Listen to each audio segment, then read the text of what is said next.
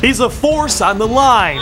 David Andrews stands at 6'3", 295 and is a big-time powerhouse for the Wesleyan Wolves.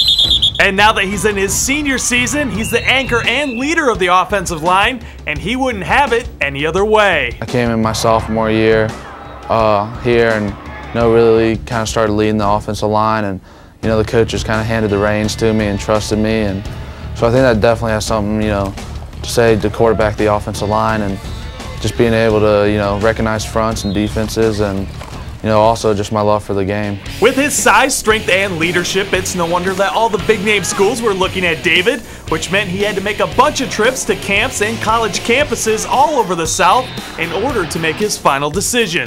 I remember my sophomore summer, the first camp I went to was Furman, and I loved it.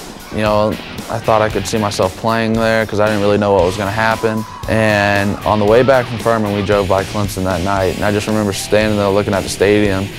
And I told my dad, this is a place I wanted to play like this, somewhere big. So after going on recruiting trips to the big-name schools, David finally settled on the team he grew up cheering for, which is also going to keep him close to home. I grew up a Georgia fan all my life. My grandfather raised me a Georgia fan, but both my parents went to Auburn and were raised in Alabama. But it just felt like the right fit for me. I love Coach Sherles. I love the way he coaches. And, like I said, it's close to home, so if I wanted to come home one weekend, I'm an hour away from home, so that's nice too. He went ahead and committed to his dream school, which was the University of Georgia. And honestly, he said, Coach, shut down my recruiting. Anybody else that calls, I don't want to hear from them. I'm not changing.